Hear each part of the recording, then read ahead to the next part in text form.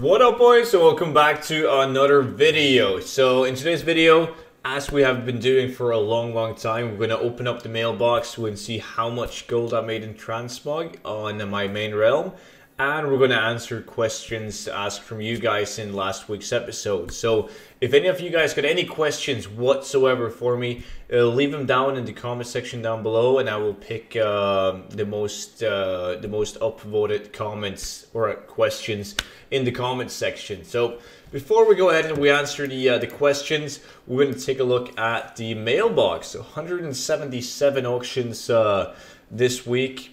200,000 gold in the first 50 auctions. I'm only going to mention the items worth mentioning, like the Black Tabbycat sold on the Transmog tune. I have no clue why, but it made itself in there. Sold the Dark Iron Boots for 21k, crafted with blacksmithing. And 75k. I actually sold two replica items that I've had for ages. It's about time they sold. It's from Dark Moon Fair. And Style and Purple Hat, 10k. They used to sell for like 25,000 gold all the time in the old days, but not anymore. Blood Tusk shoulder pads from Island of Thunder, farmed Transmog in a 5-man group. So, I mean, obviously there's 50 auctions right here, but there's no point in mentioning the older minor shitty Transmog, like a Transmog item for 17 gold, 46 gold. Like I sell absolutely everything. Everything sells in the end.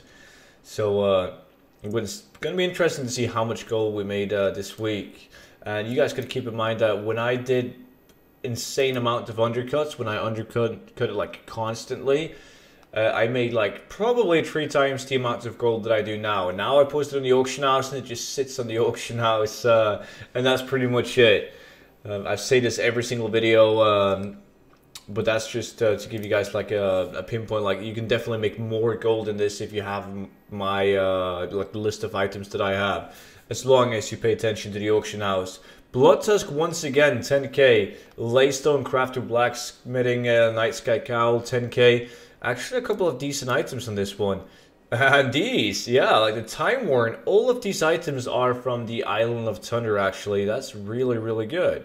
Sold a schematic from Nomer for 24k. That's interesting. Black Dragon Scale crafted. Dreamweave Vest crafted, 15k. And 182,000 gold on that clean out. And we still have a decent amount of auctions left. This might actually end up being an okay clean out after all. And I do sell items on other bank tunes as well. Like I have one for battle pets that's supposed to be battle pets. No clue why. There's a black tab on this one. It's like battle pets and materials and class specific items, and pretty much everything that is in Transmog gets posted on my other bank. And I always have 2 banks on every single realm that I play on. So let me see, next clean out. Come on, game. There we go. Only 73k, and even some crafted items hiding in between the auctions. I hate it when that happens, because these should have been up on the auction house by now. Shit. Is there anything interesting? Even more Time Worn from Island of Thunder. Really good. 20k for that one. And then it's just a bunch of shitty items. Only 73,000 gold though on that one. That's definitely not optimal. Definitely not so optimal. Come on. But hopefully we're gonna reach 500k at least. Yeah, 467. It really depends on what's on the last few auctions.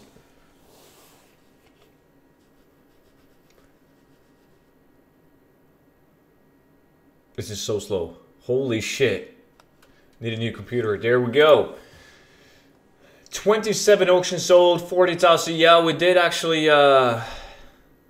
we did make it to 500k. Nothing worth mentioning though on this one. It's like some Saranites, Ornate, crafted. A lot of mostly crafted items in this one. Not that many farmed Transmog. And there was a question about that this week, so we'll get to that one. But yeah, like roughly 500,000 gold, 500k on Transmog with absolutely no reposting. When I say no reposting, I mean like no cancel scans for undercut scans. So I'm really happy with that one. So moving over to the questions that you guys have asked me. Question number 1. How many transmog items do you think you have on the auction house at all times? Do you think being on EU affects the number of sales you have? I have, like on my main bank, this one for transmog, I have anywhere between 1,800 to 2,000 transmog items up at all times. Like constantly, I don't dip below 1,700. So usually like 18 to 2k items on this one, constantly restocking. And being an EU affects the number of sales. Not necessarily, like it depends on what realm you play on the US. It's not like it's way easier to make gold on EU, but naturally, like there's more people on the high pop EU realms. But like if you play in a high pop US realm, it shouldn't be that much different for, like in terms of number of sales. Like the value of the item might be different, but the number of sales shouldn't be that different from a high pop US to a high pop EU. And question number 2. Do you have a limit of reposts for items, or do you just repost until it sells? I've been asked this question well, a lot of times. And pretty much I try to determine if the item is good enough that it will ever sell before I put it up on the auction house. And I personally think I do a really good job at that, because I never ever stop and be like, okay, these items haven't sold, I'm gonna just vendor these items. I've never done that. Like everything will sell in the end, so I just try to do a good job on deciding what items is worth putting up on the auction house and which ones should be vendored right off the bat. Next question from Sorlandosa. Hello Studen, what do you recommend in case I want to earn around 600k in a month? I have a level 120 druid, also have max level leatherworking inscription. Yeah. Thank you if you can help me in some way, and also for making videos. This quality is in so long. I play in a hype-up server Arch and Dawn. That's funny. That's my realm. That's the realm that I just took out 500k in the mailbox in a week on transmog. So that's one thing that you could do, but you got to be competing with a lot of big boys.